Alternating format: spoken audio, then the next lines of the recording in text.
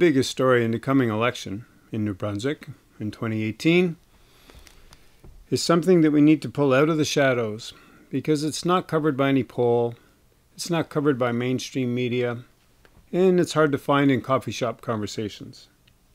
And this is it.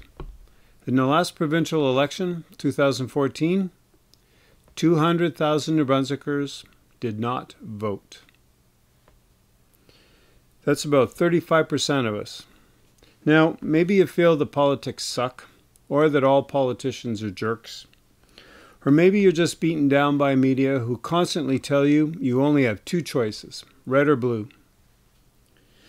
And maybe you're just tired that the backroom power brokers are the ones who really make the decisions in this province, and not the people that you get to vote for.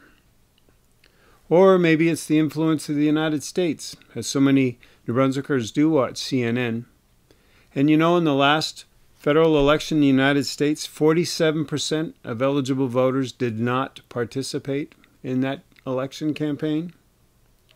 So here's a thought as we go into this next election. Think about this. Everything we do, schools, education, roads, healthcare, food security, everything we do is connected to your vote.